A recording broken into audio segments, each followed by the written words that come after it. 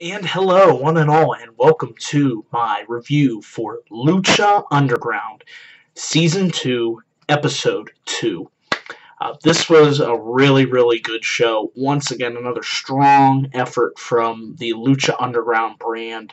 Enjoyed this episode from start to finish, and I was just thinking to myself while I was watching it, man, does this show go so fast? I mean, I'm looking at the clock, and it's like, it was 1 hour. And I realized that is the perfect amount of time for a wrestling show.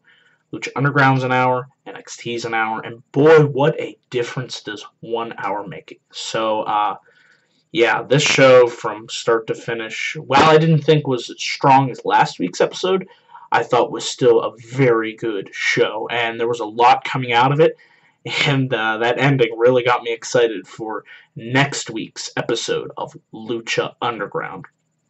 So let's get into my overall thoughts on what took place on tonight's episode. We kicked things off with Prince Puma and Pentagon Jr.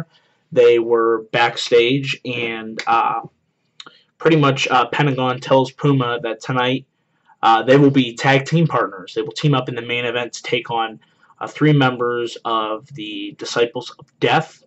And Puma says that once they finish off them, that Pentagon Jr., he's coming after him. And then they started to just do this really sick brawl back in the locker room, and it looked like, I believe it was Puma kicked Pentagon in the face, and it was just the way it was shot and edited. It was really well done, very violent. But they had to coexist later on in the night, so definitely like how they set this segment up, highlighting the tension that already previously existed between both individuals, and it led you to wonder how will they coexist going into this match against the Disciples of Death. So it's set up for what would be a pretty fun main event match. And then our first match of the evening, was Johnny Mundo versus Killshot. Don't know a lot about Killshot, like I said. Still understanding Lucha Underground. This is only the second episode that I've watched. But slowly over time, I'll begin to develop the knowledge about the wrestlers and the storylines that are going on. But this was a good opening contest. As we all know, John Morrison now goes by the name of Johnny Mundo. I was always a big fan of Morrison. Always felt like he had the potential to succeed in WWE. And I'm glad to see that he went somewhere else and is getting the opportunity to succeed. I thought Mundo, him and Killshot had a pretty good match. Morrison was able to get control of the match midway through. There was a lot of, like I said, high-flying action going on. And Mundo was able to get the victory after Mundo was able to get the end of the world, his finisher, hit it on Killshot. He tried to go for a first time, but Killshot was able to scout that.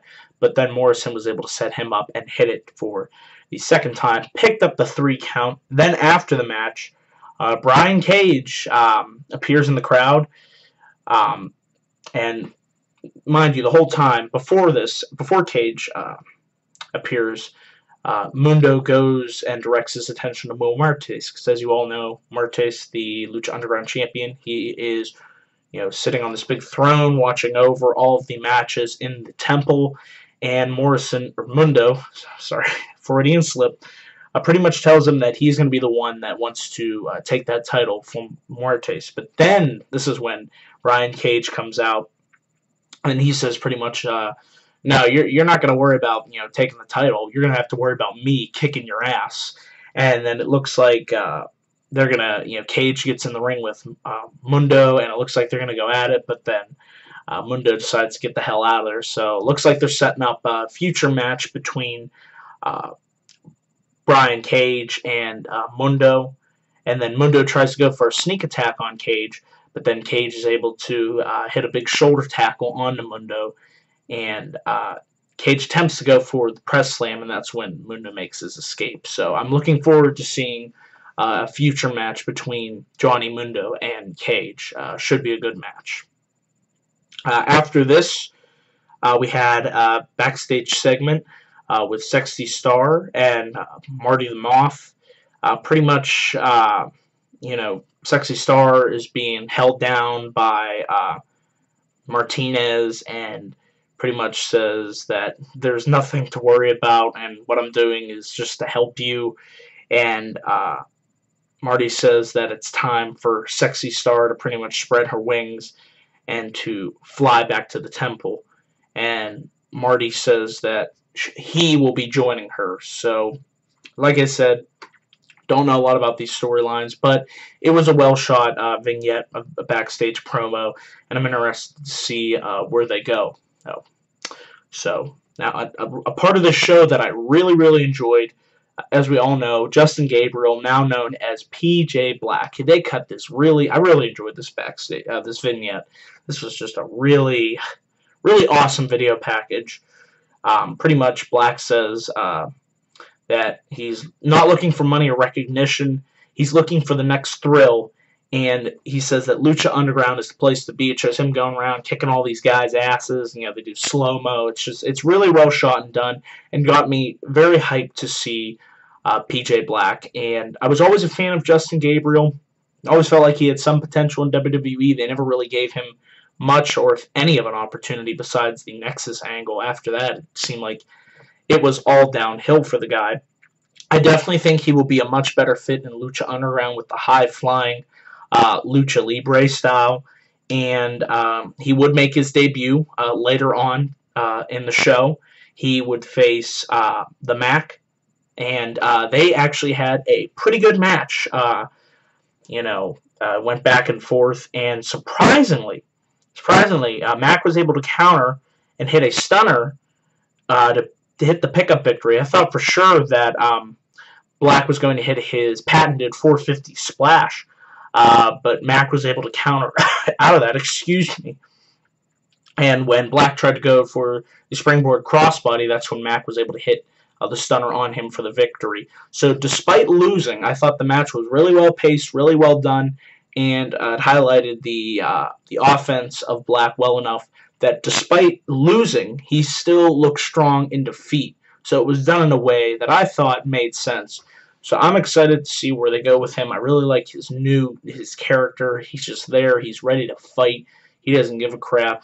He's ready to make a name and impact on Lucha Underground. And I definitely see good things ahead for PJ Black, and hopefully the opportunities exist. I'm pretty sure they will in Lucha Underground. So glad to have him as a part of the Lucha Underground roster. So good match between him and the Mac. And then we had another vignette. It was for the newest female luchador. She will be debuting. Her name is Cobra Moon. So interesting to see what she has to offer when she debuts in Lucha Underground. And then finally, we had our main event contest of the evening. It was Prince Puma and Pentagon Jr. teaming up to take on the Disciples of Death with Katarina at ringside. This was a good match, a good way to close the show. It's definitely going to be interesting to see how that tension would play off of Prince Puma and Pentagon Jr. Early on in the match, they were able to lay out the Disciples of Death with Puma and Pentagon flying over the top rope. Eventually, Puma, later on in the match, he would take a tremendous amount of punishment, and you were hoping eventually that he was going to be able to make the tag in to Pentagon Jr. Eventually, towards the end of the match, Puma goes up for his 630 splash, but Puma goes up for the 630 splash. Pentagon makes the tag. Puma doesn't see it. He hits the splash, and then Pentagon, as the legal man, picks up the victory. So, despite defeating the Disciples of Death, there was still that controversy and tension that existed between Puma and Pentagon, and I liked how they highlighted that. It was well done. And then, of course, they began to brawl amongst one another, and then it looked like Pentagon was going to break the arm of Prince Puma, but Puma was able to get out of that predicament. So, fun main event, a good way to close out Lucha Underground Episode 2. And then, at the end of the show, we had this awesome hook for next week's episode and future episodes.